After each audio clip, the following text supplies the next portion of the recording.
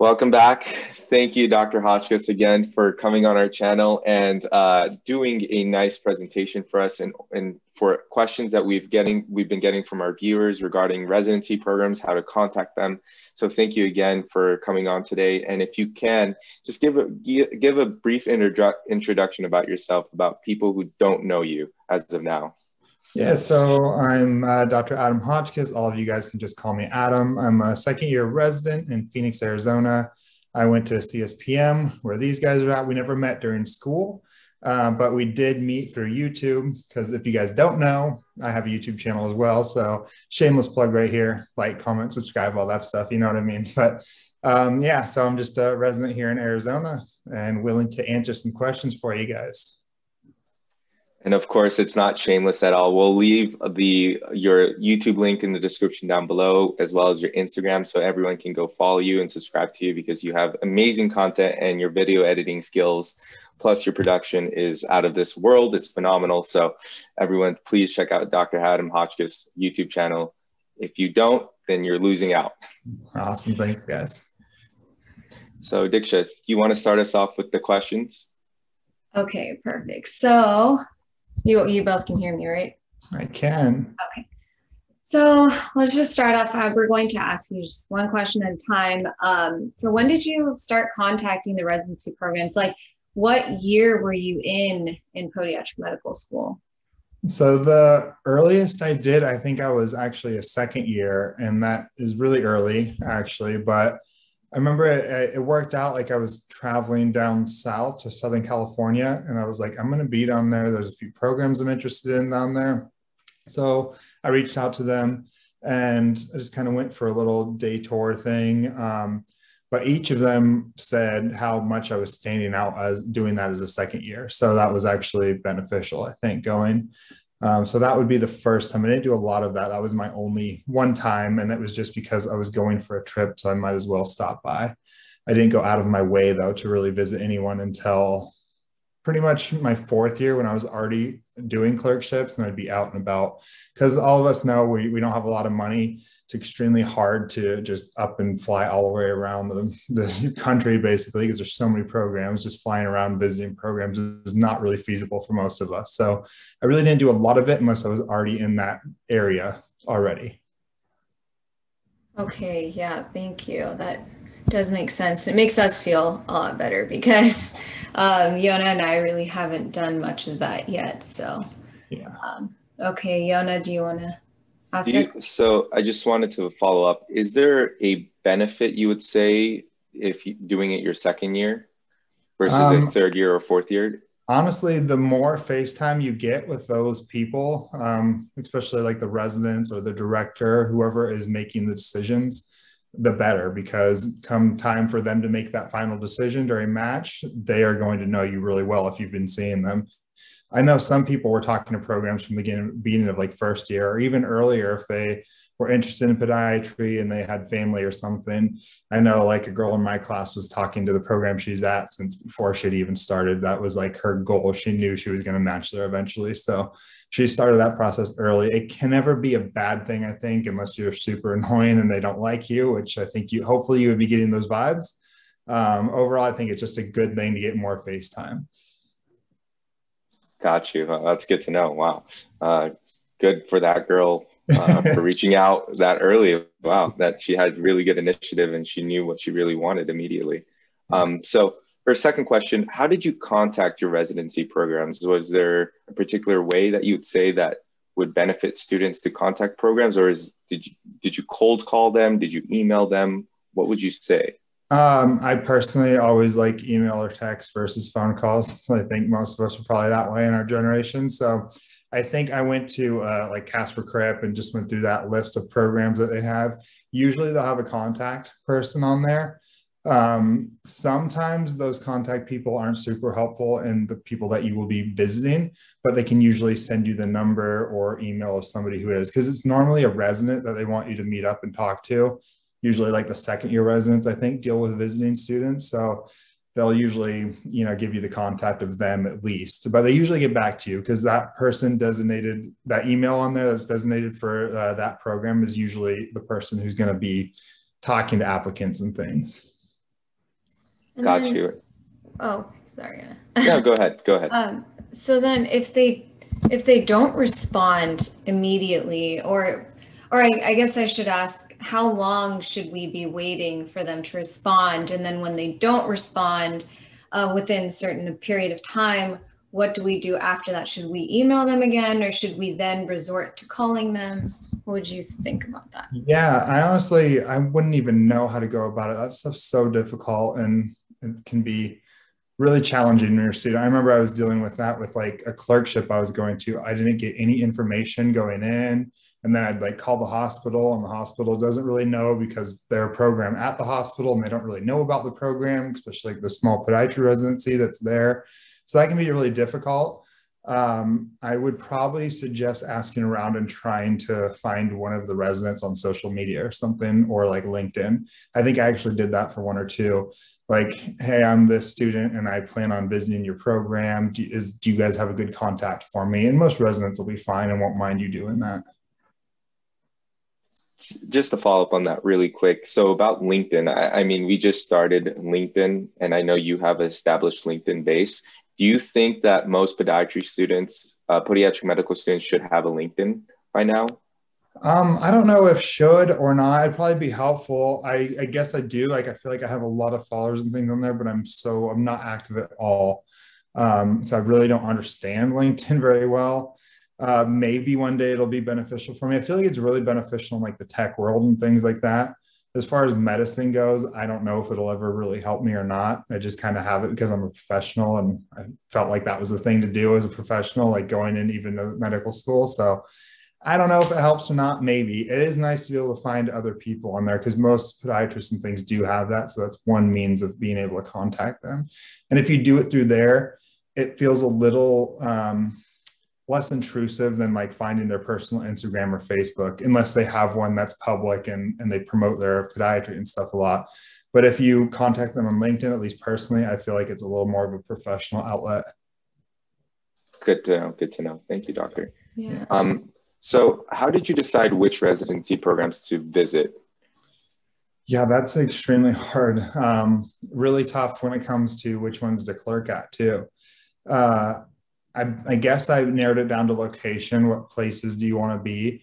And then you kind of just have to go off hearsay, which is really hard because you're limited basically on like where the class above you went. That's all you really talk to. And so you maybe have like 20 programs that you've heard about, and there's what, like 150 or something.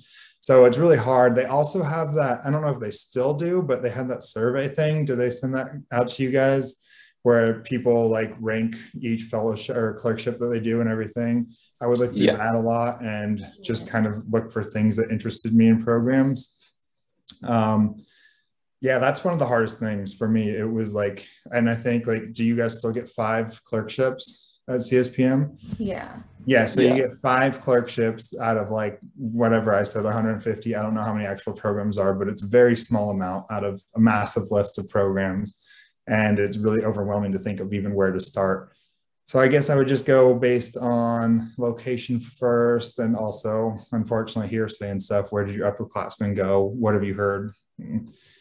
Yeah, I'm sorry I don't have better kind of information for you guys. That's basically what I did too. Yeah, that's perfect. So basically you applied to certain programs for externships, and then so you're saying probably the ones that you were also interested in, but you didn't exactly have the chance to round at, I guess, you would go visit those. Right? Yeah, definitely. And then some places, like if you look at places like Detroit or like Florida, New York, those places have a lot of residency programs in small areas, kind of all close to each other. Those are kind of perfect to get at least one clerkship in. And then during your month, you can hopefully skip a day or two and go visit those programs and just kind of kill 2 birds with 1 stone. That would be something I didn't really do myself. I did kind of down in Southern California because there's at least a few programs there. And I think I visited like 3 in 1 month when I was at one clerkship, which was helpful. That would probably be the most efficient way to spend a month. Oh, wait a second. So I actually didn't realize this was possible. So you're saying you didn't just visit the programs over the weekends, or I don't even know if that's a possibility, but you're saying you took a day off from your actual externship. How did you go about doing that? Yeah, What did you tell the program? that can be super tricky. Actually, my favorite clerkship that I did was Long Beach Memorial. They were super cool and they scheduled in days for you to visit other programs, which I just thought was the most cool thing because, you know, we're all playing the game and they understood that, and they understood you have limited time to visit a lot of programs. And they basically were like, your last week, you can kind of do with what you want. If you want to go visit programs, go for it. And I thought that was really awesome of them. And they didn't hold it against you if you did. Other places, you kind of, maybe you can contact them early and be like, I have an event on this day. Do you mind if I have a half day or something? But you kind of got to play it and feel the waters. Some programs might be like not feeling it, not having it. Other programs might be way more lax and loose. I would usually put it towards the end of the month after you've made a really good impression. Maybe even ask just to leave a day early for travel, but actually go visit a program.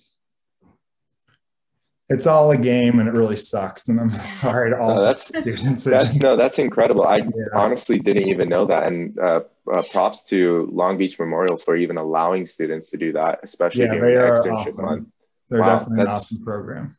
Yeah, that's definitely one of the programs I'm actually looking at right now to externship at. So I'm looking forward to that.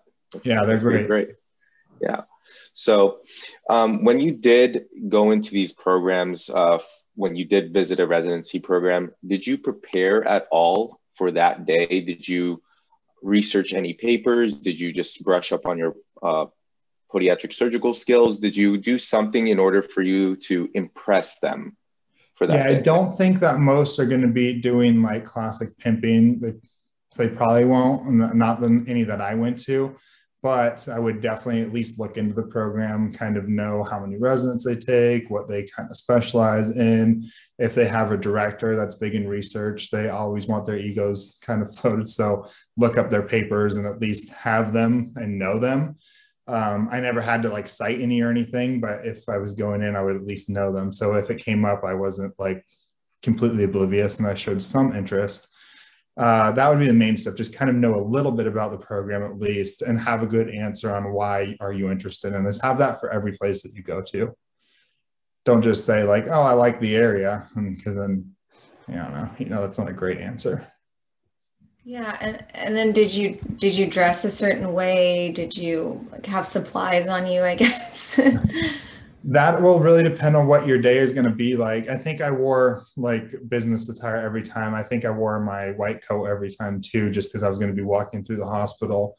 I don't think you have to do that, but the few of the places I went told me like, you're going to come with us on rounds and we'll talk then, because it was residents taking you around, they're busy. So I at least wore the white coat, so I wasn't going to stand out in the hospital and I could just kind of fit in and they would know I was a student tagging along. So I would definitely wear like business casual is probably fine. Like a tie and slacks for guys and whatever business casual is for you ladies. Do that. And then I don't bring supplies or anything like that, because a lot of places, especially now, they're probably not going to be even letting you into the hospital because of COVID and everything. If you're lucky though, you might be tagging along just watching the residents round. But most of the time a lot of times they have a designated kind of visitor window and they'll bring you in and show you a PowerPoint or something. That's how it went for me a few times. And they showed us like, these are the key points of the program. And then we asked questions. We met, maybe it'd be like meeting in the hospital cafeteria for an hour or so. And the residents would just answer questions. Kind of like your interviews that you did for like when you interviewed in med school. When you met with the students and you guys had lunch and stuff at CSPM and you kind of talked, that was very similar to how it was meeting with residents and residency programs for just the visit day. Oh, so it's not a full day then. You're not expecting kind of like wake up 5:30 and come back at really 5 p.m. depends. Yeah, it really depends. Most programs just don't have the time to take on a student for the whole day. So they'll say like, my lunch break is between 12 and 1, come and we can talk then. Others might say like, you can follow us throughout the morning, we'll be rounding, and then they go off to surgery or something. So it really depends. I don't think I ever spent more than like 2 hours tops of visiting the program. Other people I do know though have been able to tag along for the whole day. So it'll really vary.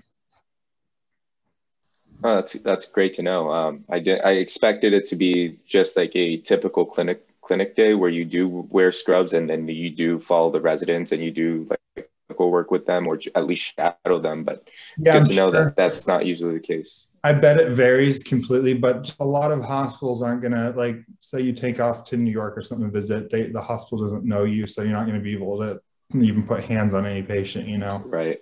Um, that will depend though, I think, based on like the clinic you're in, because like one of the clinics that you guys have or used to have, it was extremely busy, and it was so busy that if people were visiting, they're like, hey, go see patients with them. And it'll really depend probably place to place, but I think most places are just going to be a meet and greet and talk for an hour or two and just get to know each other and answer some questions for you and stuff. If you're lucky, you'll get to meet the director, but you're usually just going to meet a resident or two. And then while we're on this subject, can you just talk about like what a typical visit day for your program would be like, just for students who want to visit your program? Are you, because you're a second year resident, are you the go-to guy where they recommend, oh, Dr. Adam Hotchkiss is going to be the one who's going to be talking to you, presenting to you? How does that work for your program? Yeah, I think due to like this YouTube channel and everything, I've kind of just taken on that role anyways. Like people are, they're contacting me. Right now, we aren't taking any students outside of ones that are already clerking there or have their core or something there. But typically on days that they didn't, they're usually the ones that I remember like came in and they kind of just tagged along with a resident in clinic all day, which I didn't really like it. I feel like we're just putting them to work with us. I think it would be better if we could actually just sit down and talk to them like I was able to as a student. It is nice because you get to kind of see the work, but you don't really get a lot of questions answered and stuff. Like as a student, when the resident's doing work, seeing patients, you don't want to be interjecting like, oh, hey, do you guys double scrub and stuff? You know, you don't feel right. So you're kind of just sitting there helping the resident. I would prefer it to be a one-on-one, but at my program, we're so busy, you're just going to tag along with a resident likely. And I know when I was visiting Long Beach, I actually did a Skype call with one of the second year residents. Is that the case with your program right now? Because no one can visit you guys. Do you guys do Skype calls and present or? No, actually we don't. That would be nice. But again, we're just always so busy. But Gotcha. Anyone interested could definitely get a hold of me on here, Instagram, whatever, and we could talk, but it's not going to be like an official thing. But that's awesome that they did that. Did they give you like a presentation of the program and everything? Yeah, it was, who was it? Who gave me, it was Foot Doc Dana. Foot Doc Dana. Oh yeah, there's Dana and Tim are their second years. Yeah, she gave me a full presentation of Long Beach. So awesome. Yeah, see, that's really cool. Nice. That's how a lot of my visits went, but in person, because back in my day, we didn't live through pandemics and stuff. It seemed so weird. It was a few years ago and it seemed completely different, but it would be the same thing, but we just go do that in person. Got you. Nowadays, you're actually saving money this way. So that's awesome.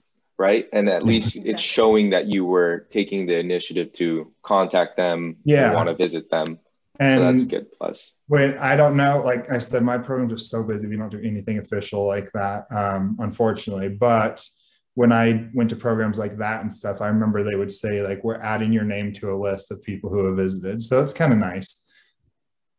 Wow, that's really good to know. Thanks for sharing that. Yeah. And because I went on that sort of visitation Skype call, my problem, I felt like, and maybe you can clarify for people who are watching this, I just didn't have really good questions. And do you think you could recommend some questions that could really bring out like the quality of the residency program out of the person you're shadowing or talking to? Because for me, I was always asking like, oh, do you have to compete with orthos for different cases? And is your residency program more academic based versus surgical based versus clinical based? And that was sort of my mindset in those questions. But if there's more questions that you think you could recommend, we would love to hear it for the rest of the audience. Yeah, those are good questions. And I would also just basically figure out what you want out of a residency and then ask them if they have those qualities. If you want a lot of forefoot training, ask what kind of numbers they're getting in that. If you want a lot of rear foot, if you want a lot of trauma, that would be stuff. And like the questions you asked are great. Like, are you academic? Are you more clinic based? Do you have clinic at all? How many surgical numbers are you getting? Are you guys double scrubbing a lot? Things that are important to you.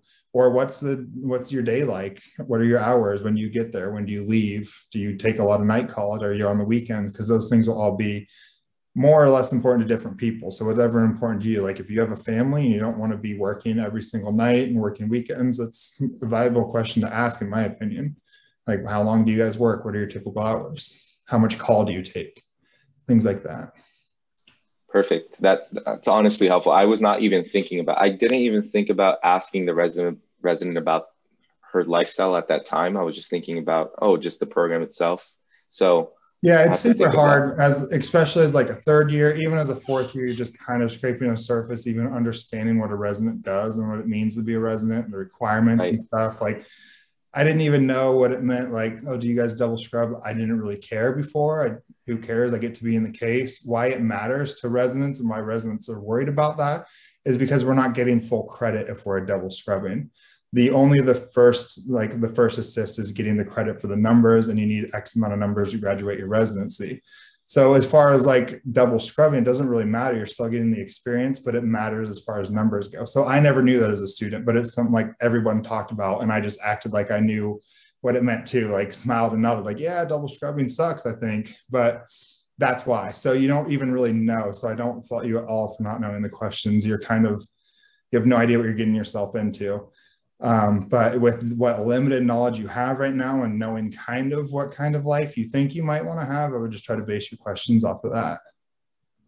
Okay, yeah, I thought I understood what double scrubbing meant, and I guess I didn't. So yeah, I mean, basically there's going to be 2 residents in there, but the resident who logs it as primary gets the credit for it and the other one doesn't. So yeah, and 2 residents can't be in the same case and both log primary or first assist. So that's why when that comes into issue in programs. Yeah. Okay. Yona, do you have any more questions?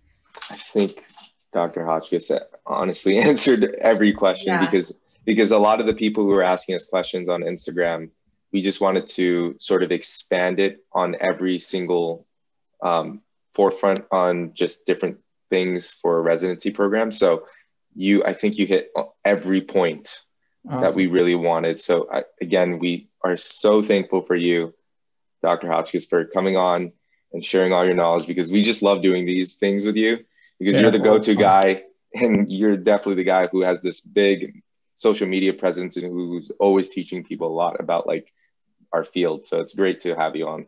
Awesome. Yeah. If I could like just summarize real quick, I would say, use that Casper Crip, like, I don't know what it is, directory or whatever. They should always have a contact in the phone there. So try to get a hold of them through there first. That way you don't feel like you're being intrusive and invading anybody on social media or something. But if you have to, I would hope most residents are cool. And personally, between you and I, if they are a jerk to you that way, that's probably not a program you'd want to go to. At least I wouldn't want to.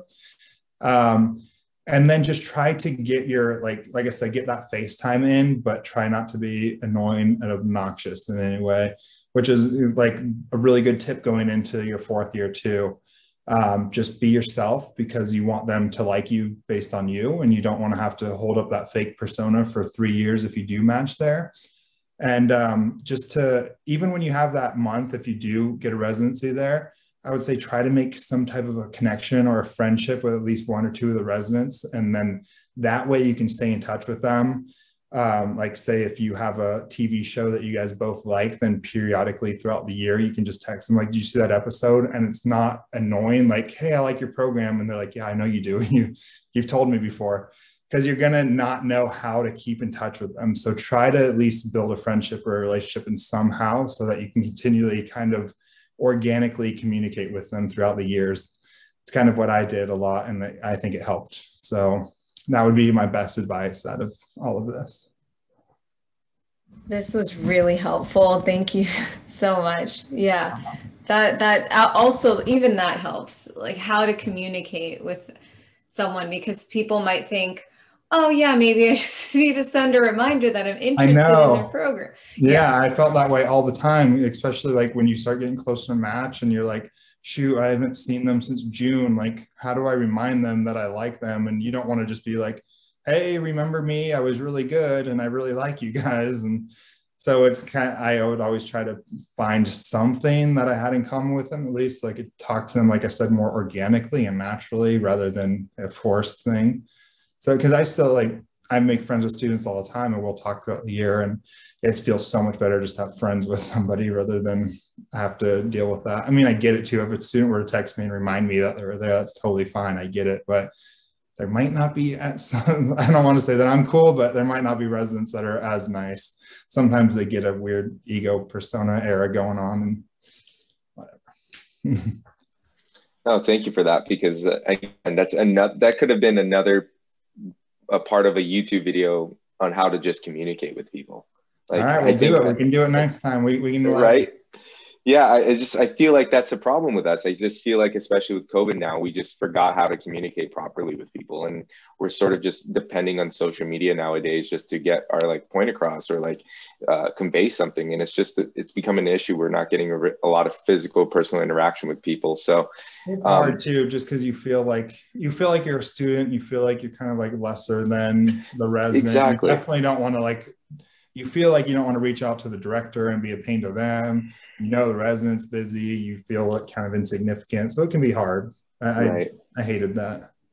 So I feel for you guys. Thank you, doctor. Thank you. Appreciate it.